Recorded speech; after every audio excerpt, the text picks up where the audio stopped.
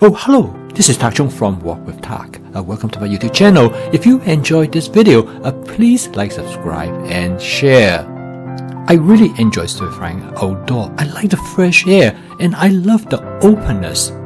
In fact, stir-frying is designed perfectly for outdoor cooking because of its simplicity. All you need is some sort of a stove and the wok, and thus you can cook almost any food that you want. I am not much of a camper, but my friend Jeremy loves to camp, and he told me that the fast cooking system is perfect for camping. Recently, a group of friends and I had a breakfast gathering in a park right next to a local river. And I cooked a breakfast fried rice, but I had some help in getting the things going. This fried rice is very easy to cook, and Owen is the son of one of the men, and he helped me out in getting the fried rice done. He cooked the fried rice in a propane camping stove.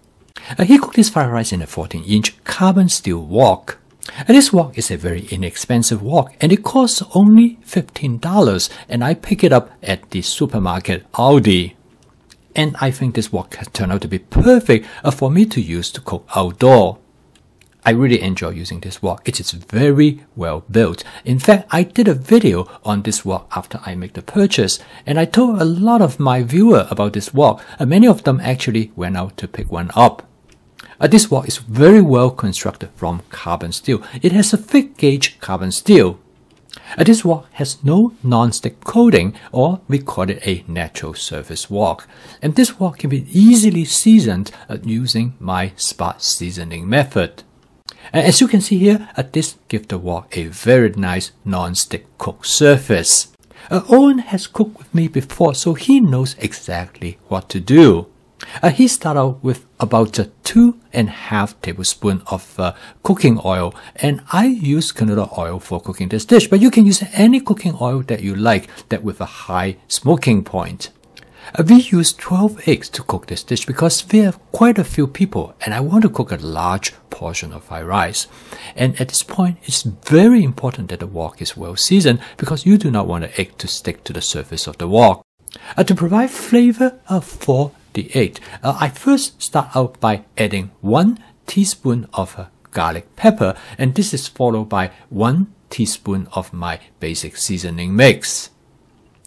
I cook this dish with the basic template using my fast cooking system, and the word fast is the acronym for flavor chasing, advanced prepping, stir frying, and template-based cooking. Now, egg is an essential component of any fried rice. However, the amount of egg that you add is pretty much variable. You can add as much or as little egg as that you would like. However, in this dish, we have quite a few people, so I'm going to make a relatively large dish. And since it's going to be part of breakfast, so I'm going to add extra eggs to this dish. There are many ways to cook the egg in making a fried rice. You can incorporate the egg into the fry in different ways. In this case, the egg is cooked first, and it is scrambled before mixing it with the rice. Using this method, the egg will take on a more distinct flavor. In another case, one fry the rice first, and then create a space in the middle of the wok, and then you fry the egg. In this case, you fry the egg only for a short period of time, and then you mix the rice directly with the half-cooked eggs. In this case, the egg is blended together with the rice, and therefore the flavor of the rice is less distinct. Individuals have different preferences of how the egg is going to taste like in the fried rice. For example, in the case for my wife, she much prefers the egg that are separate from the rice, so she can taste the egg much better.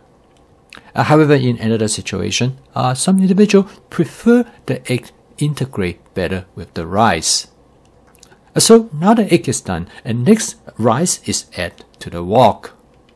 This is cooked long-grain jasmine rice that has been stored in the refrigerator for about 24 hours. Here I use about 3 cups of rice. To pick up the rice, the best way to do it is use a very nifty kitchen tools that normally for use picking up hamburger meat, and this tool is known as a hamburger meat chopper. This is an essential tool for making fried rice because this is the best way to break up the fried rice. While Owen is breaking up the rice, he is also breaking up the egg as well. After he break up the rice, he switched back to the wok spatula. The wok spatula is essential for making fried rice because of the construction of the blade of the wok spatula. You can use it like a shovel. Next, we added some sliced sausages to the wok.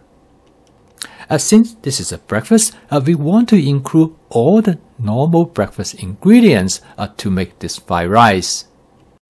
To make this fried rice more flavorful and interesting, we added some frozen vegetables. This frozen vegetable contains 4 different vegetables: the edamame, corn, green beans, and carrot. Here I added about 2 cups of frozen vegetables, but you can add as much or as little that you like. But the frozen vegetable really add great flavor to the fried rice.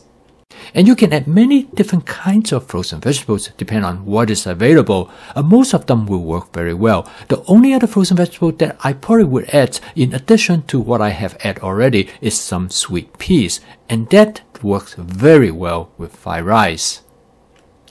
At this point, the fried rice is almost done. We turn the heat down to prevent the rice that get burned. And as you can see here, the wok is getting pretty full. And that's why a 14-inch wok is essential for making fried rice. This will prevent the rice from spilling out from the wok. So what we are doing here is using a basic fried rice template. The most important part of this fried rice template is the rice. The rice has to be dry before you cook them. The rice is always first stored in the refrigerator for at least overnight, if not longer. This will cause the rice to dry out. And for this reason, you never cook fried rice with freshly cooked rice because the rice will become very mushy and they will stick to the surface of the wok and get burned easily. The second part of this template is how to incorporate the egg into the fried rice. And there are many different ways, but for this particular template, the egg is fried in advance before adding the rice to the wok. And there are many variations to this template. In some cases, you break up the egg more by scrambling them harder. But in another case, like in how Owen is frying this fried rice, he did not scramble the egg as much. And so the eggs are left behind in much larger pieces. And partly how we did this fried rice is intentional because we want the egg more distinct in its flavor and add more distinct texture to the fried rice.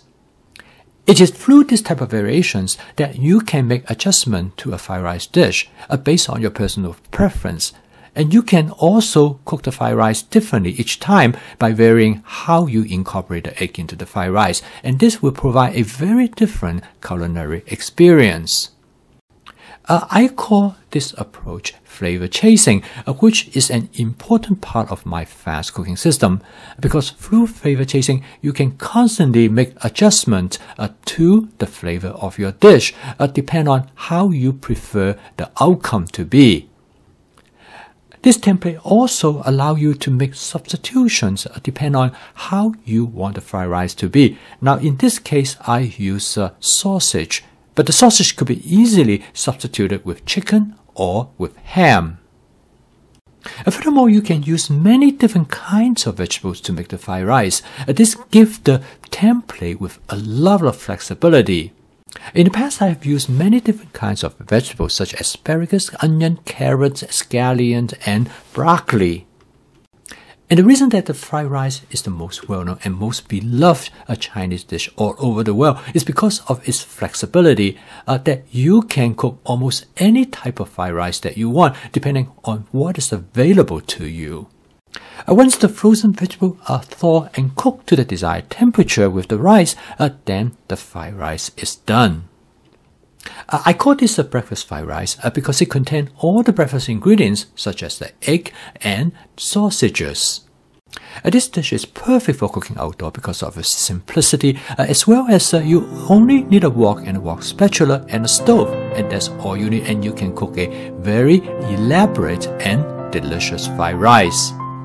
I post a video each day to help you to make home cooking as part of your daily routine using my fast cooking system. If you would like to learn more about this cooking system, please subscribe to my YouTube channel, and I will see you tomorrow.